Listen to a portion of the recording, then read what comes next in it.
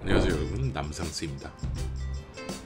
하늘에 구름 한 점 없는 로마의 초봄 날씨입니다. 원래 겨울에서 봄 사이에 비가 조금씩 오긴 하는데 이렇게 날씨 좋은 날엔 무조건 나가야죠. 그렇게도 유명한 진실의 입을 방문하기 위해 버스를 타려고 합니다. 버스를 탈 때 종이로 된 교통권에 펀칭을 해야 되지만 펀칭이 잘 안되면 그냥 기계에 태그만 해도 됩니다. 버스 앞쪽에 보이는 이 기계는 카드나 핸드폰만 태그할 수 있게 됩니다. 종이로 된 교통권을 태그하려면 저 뒤에 있는 노란 기계에 태그를 해야 됩니다.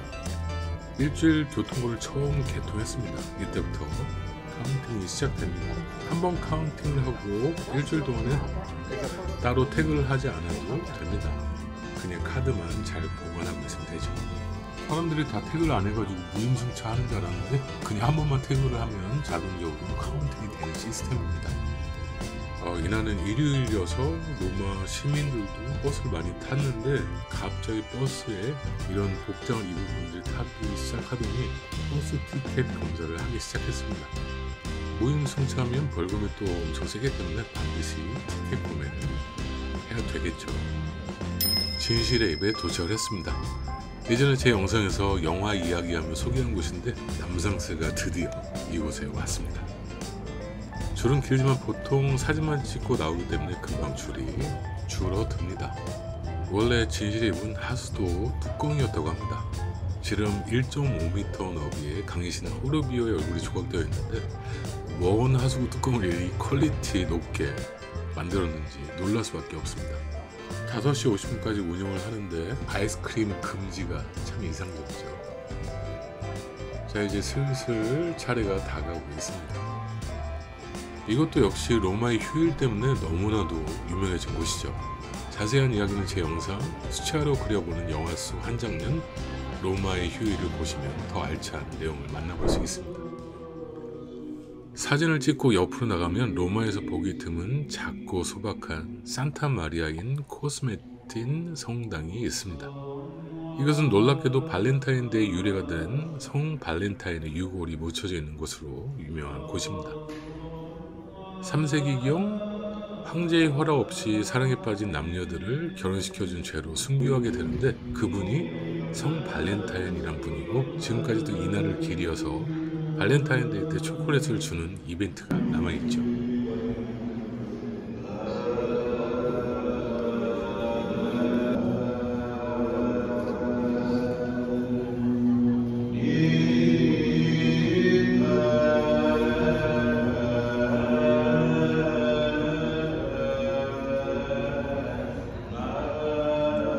마침 일요일이라 미사를 진행하고 있습니다. 여기 성가가 그레고리안 챈트 그런 것 같은데 아주 묘한 매력 있는 노래입니다.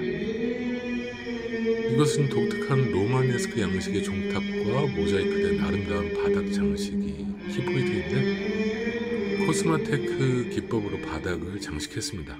이 기법은 작은 대리석을 기하학적 문양으로 짜맞추는 방법이라고 하는데 현대적인 시각으로 봐도 무척이나 세련되고 아름답습니다.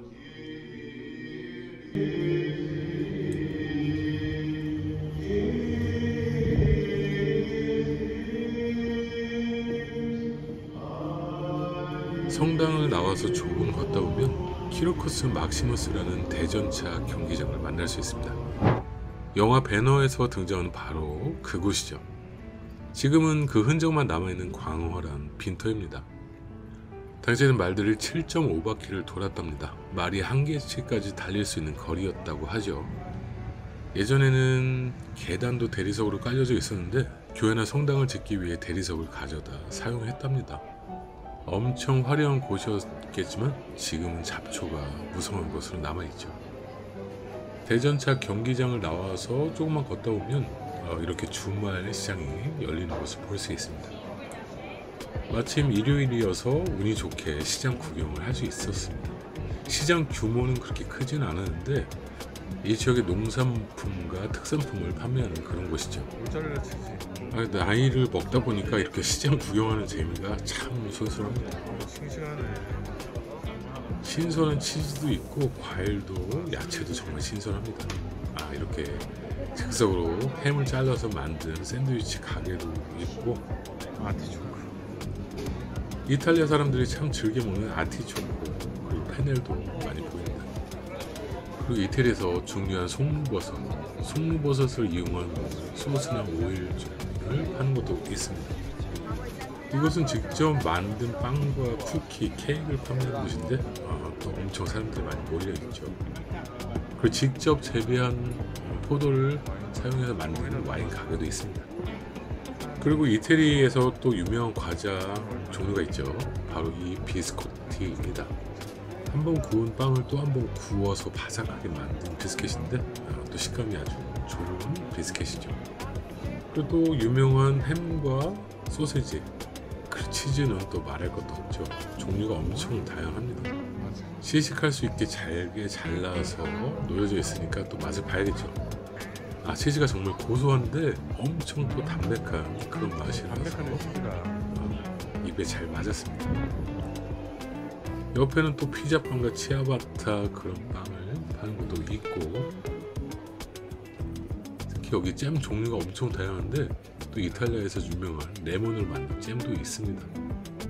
빵에 발라 먹으면 엄청 또 맛이 좋겠죠.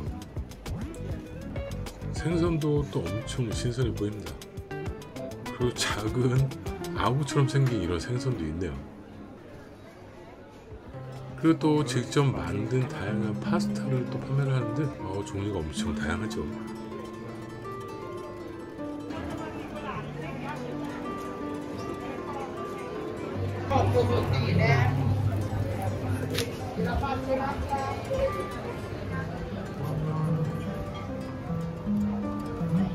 야, 이쪽 나가면 공간이 있는데 먹을 수 있는 공간도 있고, 여기서도 뭐 장사를 하는 거. 햇살이 참 좋네. 오늘 날이 아주 끝내주네. 하늘 좀 봐.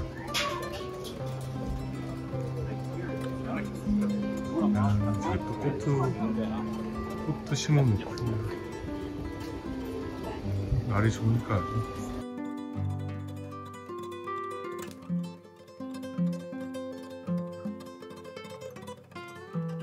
다시 안으로 들어와서 구경을 하고 있는데, 직접 짠 올리브유를 판매하는 그런 곳입니다. 빵에 올리브유를 듬뿍 뿌려서 시식을 하라고 이렇게 놓여 있어서 맛을 한번 봤습니다.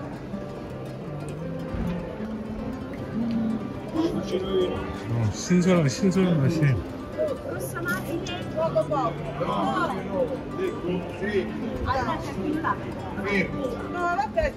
진짜 신선한 맛이 있는 그런 빵이네요. 비스코트랑 사는데 3.5유로. 맛있게 먹고 있어. 그렇지. 시장에서 사온 비스코티 맛을 또 봐야겠습니다. 또 생각보다 촉촉한 그런 느낌이었는데 견과류도 아주 크게 들어가 있고, 맛을 봤더니 정말 부드럽고 담백합니다. 실수로 비스코티 하나를 떨어뜨렸는데 비둘기들이 총출동해서 아주 각촉전을 벌이고 있습니다. 저와 함께한 로마 시내 구경 즐겁게 보셨습니까?